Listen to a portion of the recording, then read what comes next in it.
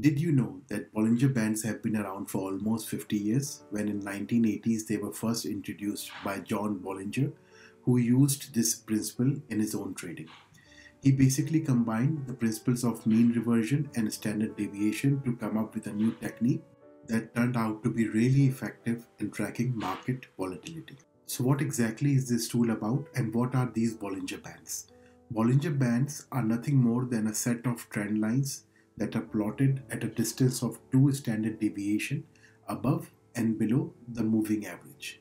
So in really simple words, it means that the price will continue to move around the moving average, and the range defined by these two bands, which is 2 standard deviation around the moving average, is where there is a higher likelihood for the price to be. Or if we flip this around, it means that every time the price travels outside these two bands, it must be a point of rare occurrence or of great significance. So now that you know what Bollinger Bands are, let's have a quick look on how they will appear when you set them up on your trading screen. You will feel as if a cloud cover has covered all your candlesticks, and only a few of them manage to escape this cloud cover. The center line of this indicator is a simple moving average of closing prices from the most recent 20 periods.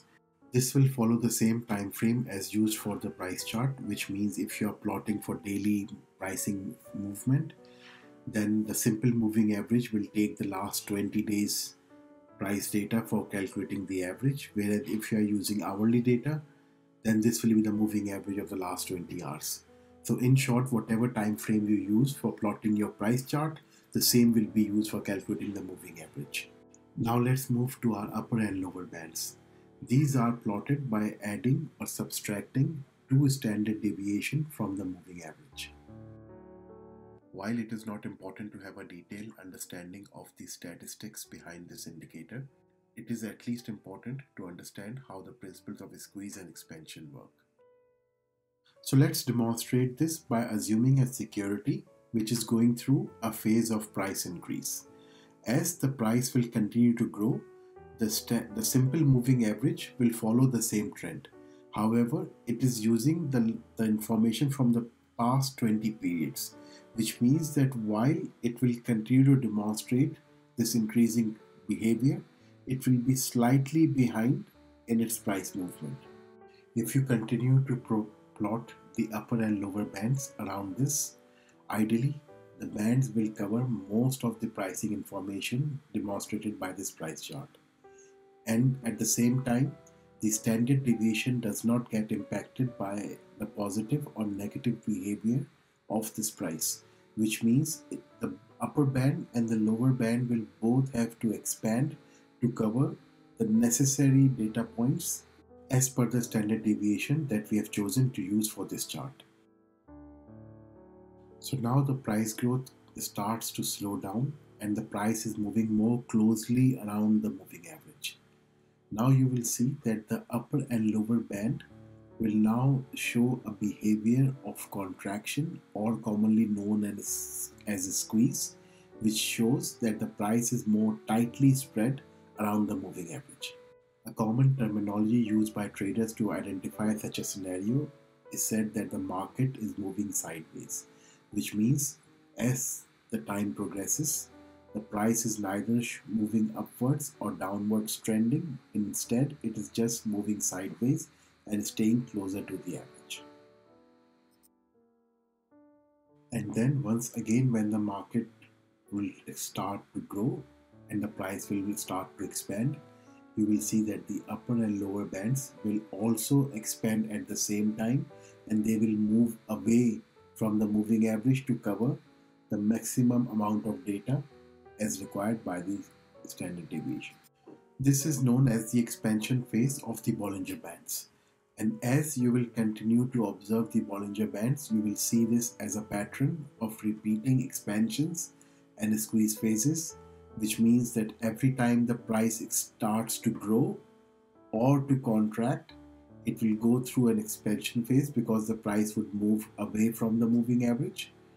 And at the same time, when the price will go through a consolidation phase, which is when it will be moving sideways, and closer to the moving average, it will go through phases of squeeze.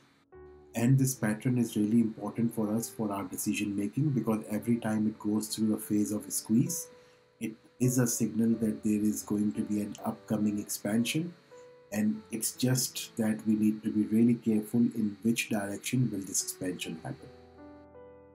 It is important to remember that Bollinger Band is really effective when used in the direction of price trend, whereas when it's moving in sideways, traders should be more careful and wait for the breakout before making a trading decision.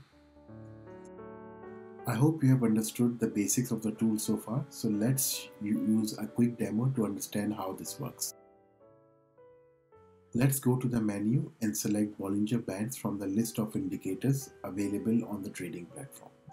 Almost all platforms would provide Bollinger Bands, and as you will select that, it will come with default settings.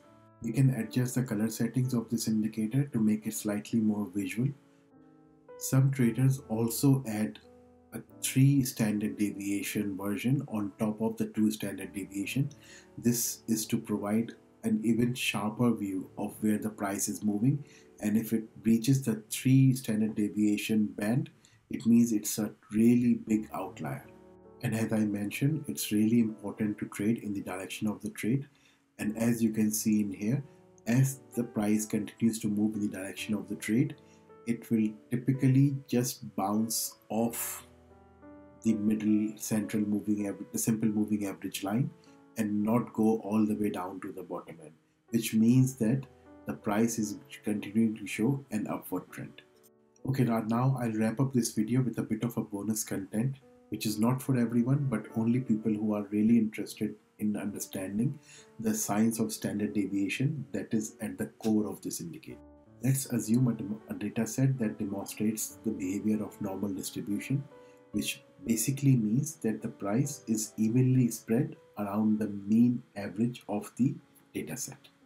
And as I said, we are not interested in the price points that are closer to the average, because that is where most of the prices will lie. We are rather interested in the prices that are farther away from the average, because they are fewer in occurrence, and definitely that's why they are more of interest to us. When the price is spread widely around the average, it's said to demonstrate high volatility, whereas when the price is stacked closer to the mean, it's said to demonstrate low volatility, because it means that the price is moving more or less around the average. Now, a single standard deviation is said to cover 68% of the data set around mean. If we extend that to 2 standard deviation, it means that it covers 95% of the data points around the mean. And if we extend it to 3 standard deviation, then it covers a mouth-watering 99.7% of the data points around mean. Which means if we are using the 2 standard deviation, our zone of interest would be that 5% that lies outside this 95%.